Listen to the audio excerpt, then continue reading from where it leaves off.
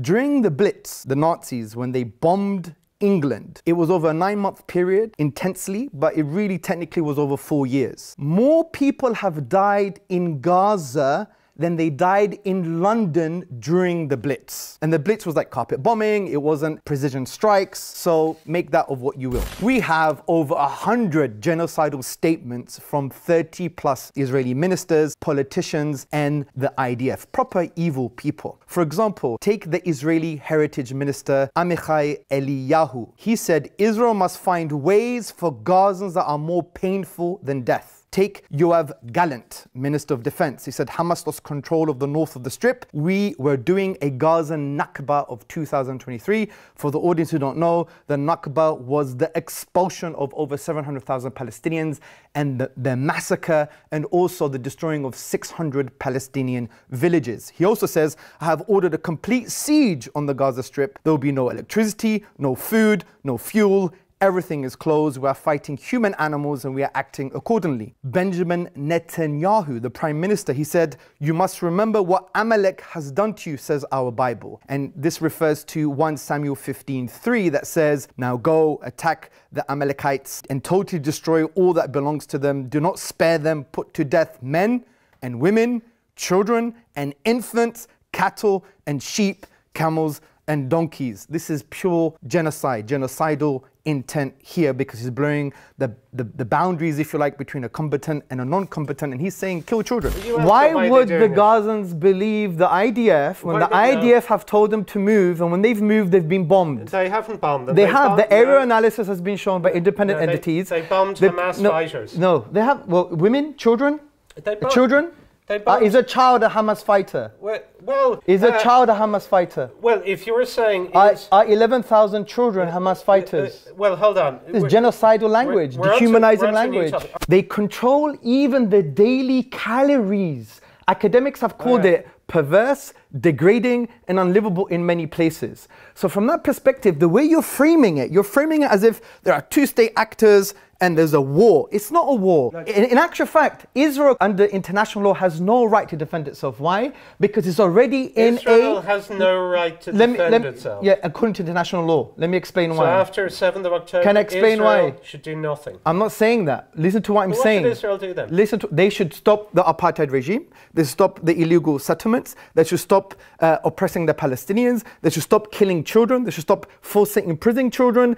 The list goes on and on and on. That's what they should do. You want peace? Don't be an oppressor. If you want peace, don't have apartheid. There are 65 laws that discriminate against Arab Israelis and Palestinians. We're on to a new Are you happy with apartheid? Israel dropped an estimated 6,000 bombs in Gaza in less than a week. American US intelligence assessment has said that nearly half of the air-to-ground munitions that Israel has used in Gaza are dumb bombs, meaning they are not guided. It's just anything goes, anything can be destroyed. And even President Biden, right, Genocide Joe, he said that Israel has engaged in indiscriminate bombing. And this is supported by scholars, genocide scholars. Let me ask you a question. 7th of October. Why are you racist? Let me tell you why I'm asking that question. Is because let's keep it civil. No, it's civil. I'm not being angry. I'm just. You are a classic atheist. Let me tell you why. Sorry, classic racist. And you're a classic atheist as well. Freudian slip. Freudian slip, but he's an atheist as well. All atheists racist. Of course not. But why are you racist? Because you're talking about October the 6th. Where is your condemnation of the equivalent 5 October the 7th that were inflicted on the Palestinians from 2008 to 2020? Where is your condemnation of that? You talk about October the 6th as if everything was rosy and peaceful. Israel has an apartheid system, around 65 laws, no less than 65 laws that discriminate against Arab Israelis and the Palestinians. You have illegal occupation. Where is your condemnation of the equivalent of 5 October the 7th since 2008? Where is your condemnation? Why the moral asymmetry? Is it because you're racist? Do you believe Israeli blood is worth more than Palestinian blood? Because you're not even bothered to address that reality. There are 5 equivalent October the 7th inflicted on the Palestinians before October the 7th. The kind of othering that is happening in your language, and also the subtlety between war against Israel, now war against the Jews, is these subtleties, these kind of propaganda techniques, which are in fact, quite devilish. I know you're an atheist, so don't take it personally because you don't believe in the devil. But the point is, it's a devilish ploy, because it is well known that the Palestinians, Muslims as well in general, have never wanted to fight the Jews. In actual fact, Islam preserved the Jewish community.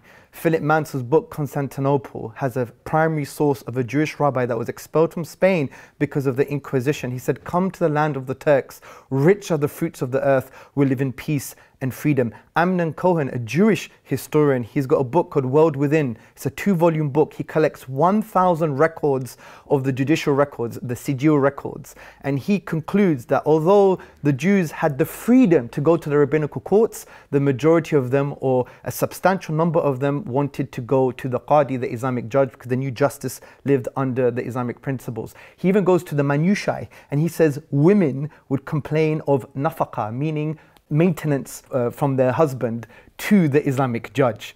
And I could go on and on and on. Zion Zohar, you could talk about jihad. True jihad is liberation of people. Zion Zohar, another Jewish historian, he talks about the Iberian Peninsula. He says, thus, when the Muslims crossed the Straits of Gibraltar in the Iberian Peninsula, the Jews saw the Muslims as liberators from Christian persecution. And if you look at the treaty of the Prophet Muhammad, upon whom he peace himself, he had a treaty with the Jews, with the Jewish tribes, and he said they should not be harmed and they act as one body. This is unprecedented in history.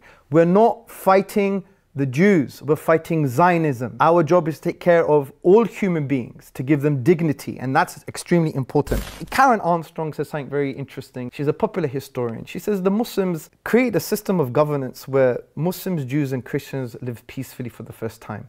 If you look at this from a historical perspective, there's actually no other time in history where Jews, Christians and Muslims live peacefully other than under the Islamic civilization.